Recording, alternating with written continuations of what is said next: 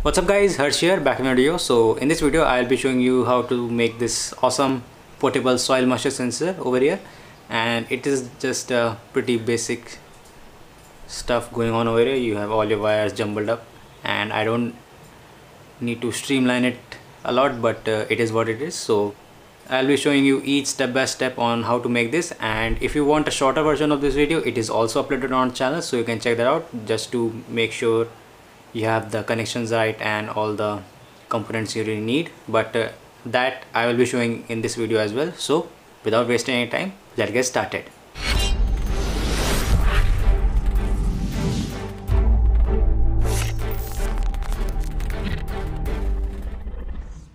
Okay, so first of all we'll need something to measure the soil moisture. So we will be using this is a simple soil moisture sensor. You can get this on any robotics website or stuff that sells Arduino and stuff like that, and I bought this on Amazon, so this is also available there.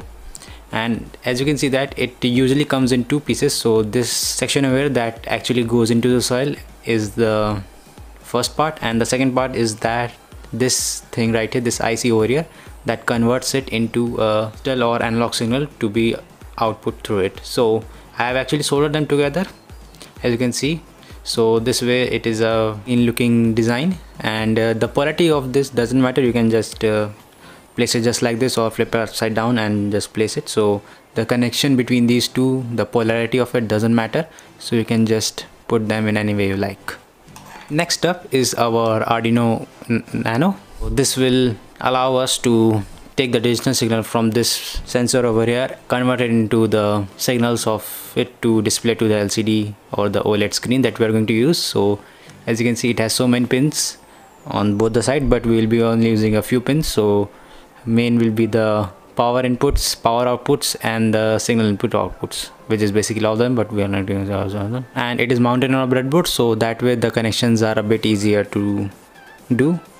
And it is a pretty tiny breadboard. You can also get this for fairly affordable price and not use a giant breadboard. But you can use a giant breadboard if you are just testing it out and seeing if the components are working or not, just beta testing, you know. But I am going to make this a little bit consumer ready type, so that's why I'm using the small breadboard over here. Next up is our tiny little OLED display. So this is a 0.95 inch OLED display. So the 0.95 inch is measured from this end to this end, so it is diagonal.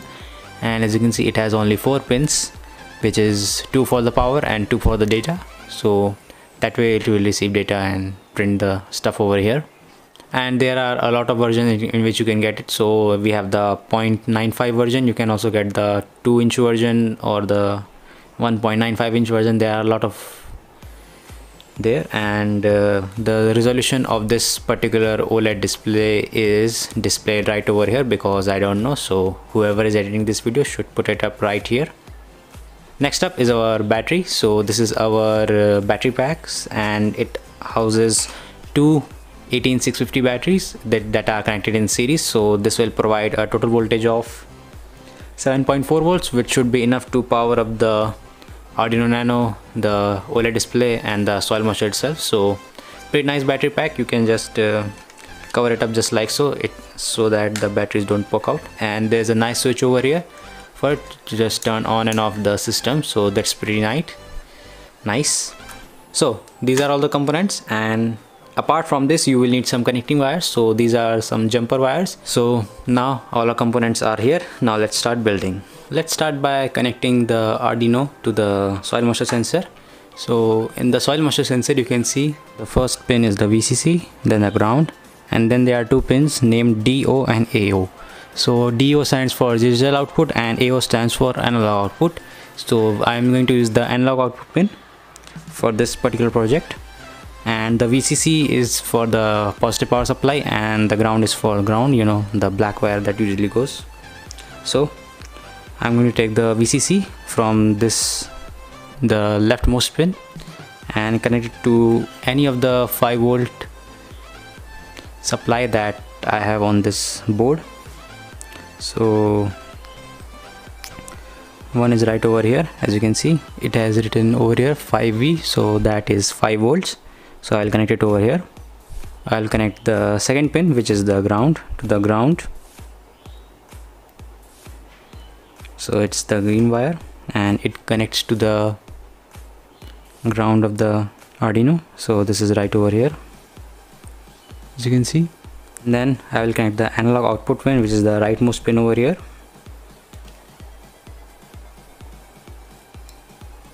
to pin number A0 or A1 or whatever you like, because there are a number of pins right over here, but the way I have programmed this particular board is to work with A1.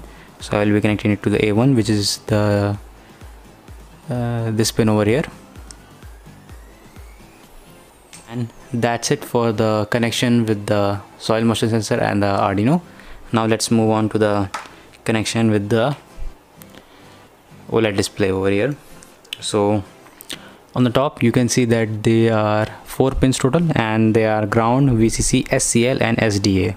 So just like before, the ground and the VCC can go to the ground and the 5 volts output of the Arduino. So the ground, you can connect it to the ground of the Arduino. For the ground, it doesn't really matter where you connect, so I just connect it anywhere I want. So let's just put it over here. That way we have not a clutter of wires over on this side. And then the VCC can go to the 5 volts over here, which we connected earlier with the yellow wire. Let's connect the data pins. So we take the SCL pin and connect it to the analog 5 of the Arduino. So analog 5 is right over here, I think. Yes, it is right over here, as you can see. So I will connect it right over there.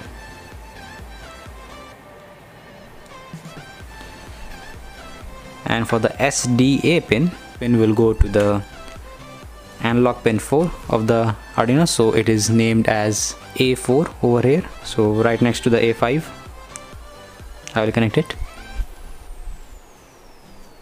And that's pretty much it for the connection between the everything. So right now we just need the power. So at this point you can power it through the USB port, which is, as you can see, it is a type B port over here. So that way you will be able to power everything over here, but we are going to use some external power supply because we need to take it out on the field and test it out. So that's where our battery pack comes in.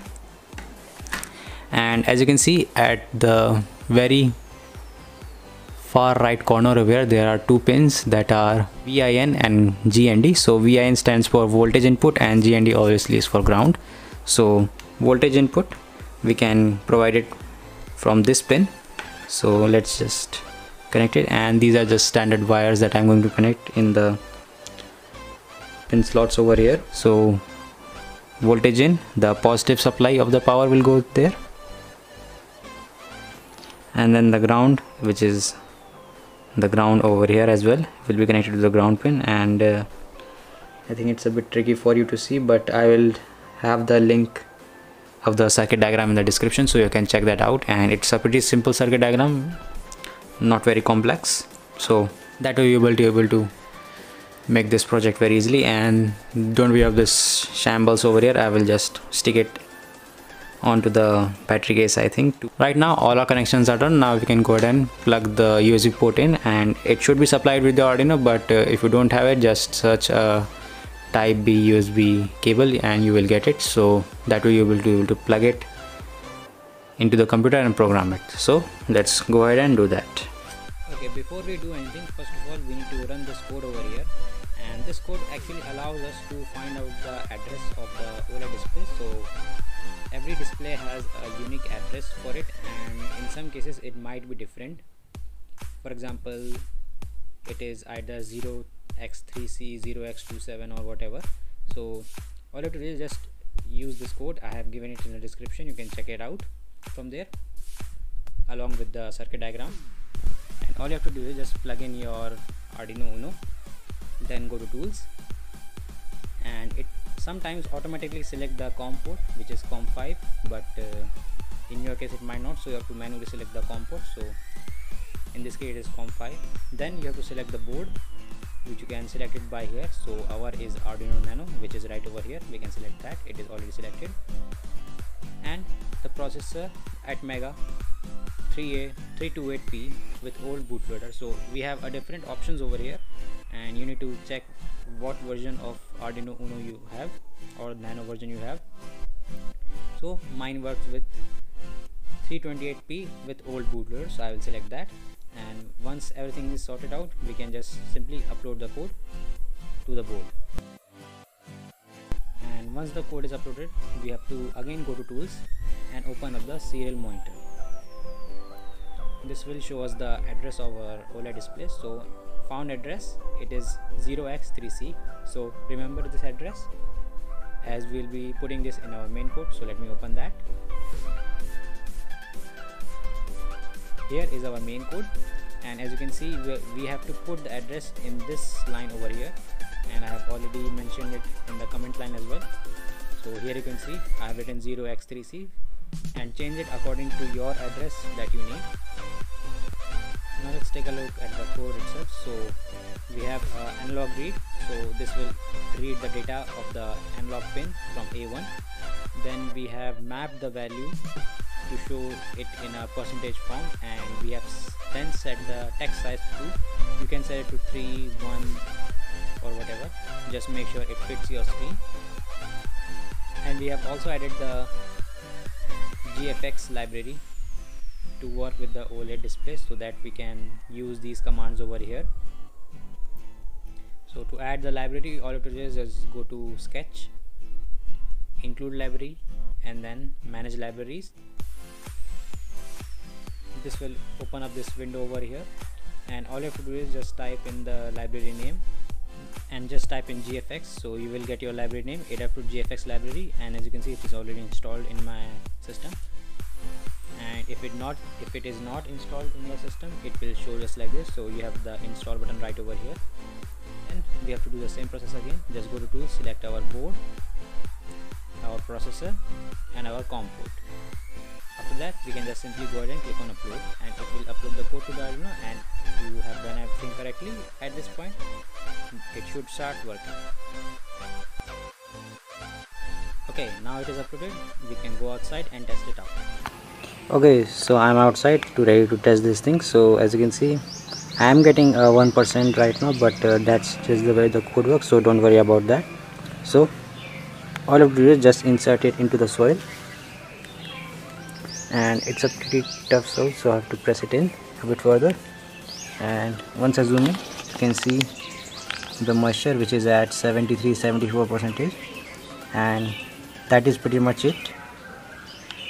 And that is all you have to do. So once you are done with your reading, you can just take it out and then clean these tips a bit, because they get a little bit of corrosion going on if you do not clean them. So make sure to clean them always. So that's it for today's video, guys. Thanks for watching, and please, if you find this video helpful, like, subscribe and share. Thank you, and I will see you all later.